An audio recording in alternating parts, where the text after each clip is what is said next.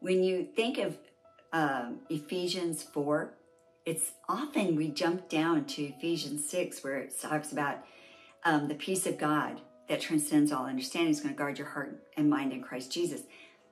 But if you go back up, you realize he's wanting you to count things for joy, to rejoice in God about things that are, yeah, they're hard. Because life is not easy, and we all know this truth.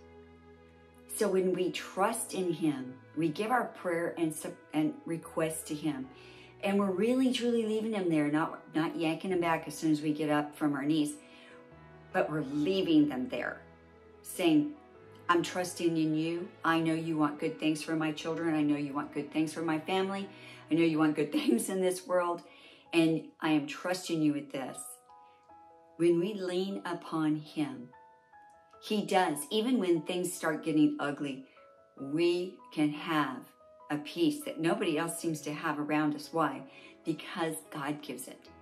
Peace I give unto you, peace I leave with you. Not as the world giveth, give I unto you. Neither let your heart be troubled, neither let it be afraid. That is Jesus telling us today. We get into fear.